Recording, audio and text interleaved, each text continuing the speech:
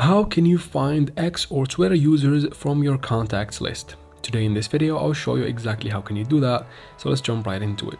First, make sure you have your contacts actually in your phone to be able to upload them to the app and then find people you have in your contact on Twitter. After having that done, of course, you should have the contacts in your phone.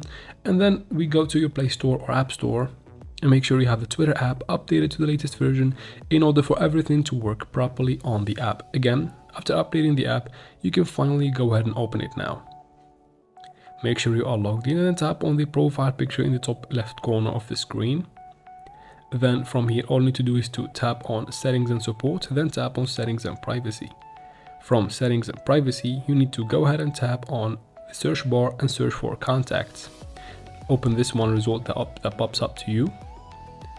So once you open it, turn on this toggle to sync the address or the contacts with your app. Tap on allow, don't worry, it's safe, and you can remove it whenever you want with this red remove button.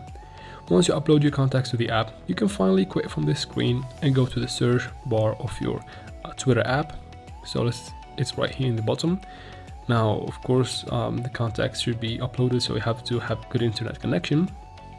Now to find the contacts, go to your profile and then tap right here on following, then tap on this symbol in the top right corner. And from here you can find all these suggestions after tapping get started, and they should be all, or at least some of them here, the ones that are uploading their contacts to their Twitter as well. Now again, you can find them in the search bar as well, as I said a second ago. So I'll go back to the main screen and tap on the search icon, and right here go ahead and search for the number that you want to find the user of, and it should pop up to you.